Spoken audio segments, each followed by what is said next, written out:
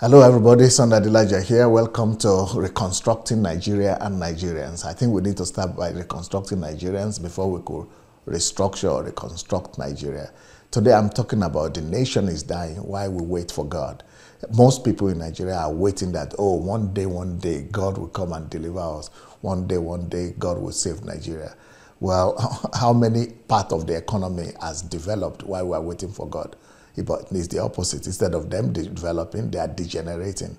So many aspects of our life have degenerated while we say we are waiting on God. No, something is wrong here.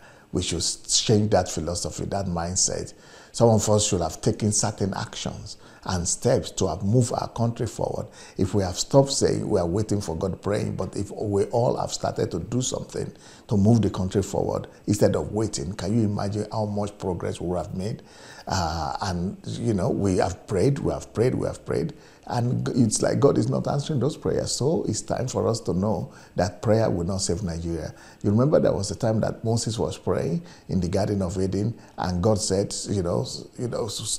shut up and just keep on moving. It's not time to wait, it's time to act. It's the same thing. I have a book that is written, when to pray, when not to pray, and when to stop praying. So it's time to stop praying and move the country forward. The school of thought that only God can save Nigeria is destructive. It has destroyed the old foundations of Nigeria economy and industry and everything, that now we are just the poorest country in the world by population because we are waiting for God to come and do what he has told us to do.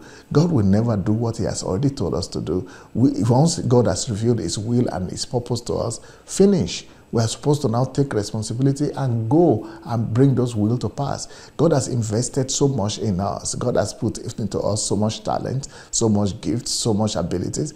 And now it's not the time to begin to ask that God that has given us so much talents and gifts and now to come and work for us to bring those things to pass. No, it's now our time to use those talents to, facilitate and bring to pass exactly what we desire for our country.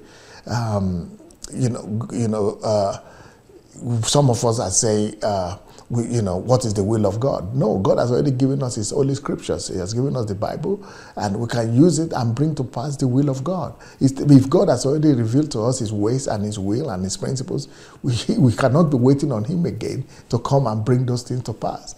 So can you imagine a country that's waiting on God to come and make Nigeria great, or to come and save Nigeria, when God has 80 million people in that, 80 million of his children in that country, 80 million of his children. He has trusted us with so many of his children that can you imagine if all those children of God will begin to do something?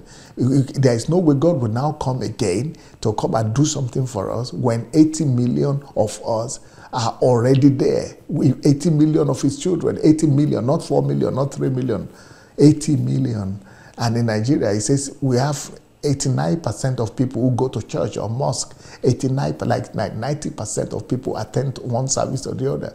Now, if we have that kind of people who are already children of God, let them show that they are children of God. If God has so many of his children there, why should God now come again and be doing the thing that his children are supposed to do?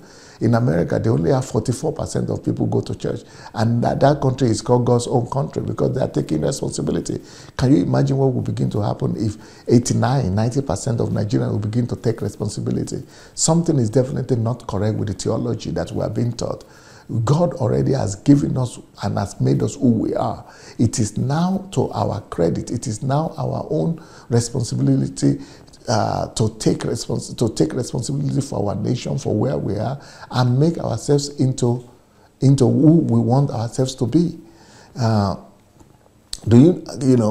like those Nigerians who take responsibility for what they can do and to do something for themselves, they are making a difference, both in Nigeria and outside of Nigeria, but they are too small. The amount of Nigerians who are making a difference are too small. We need to begin to teach all our churches and mosques that they should release the people. They should allow the people to go and accomplish the best potential that God has already put in them.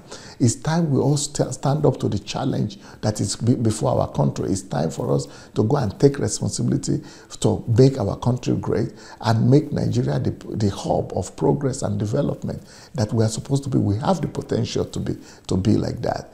And it's time for us to stop waiting on God and begin to fix our roads. Stop waiting on God and begin to fight against corruption. Stop waiting on God and begin to build schools and create jobs and so on. We must now take our national destiny into our own hands.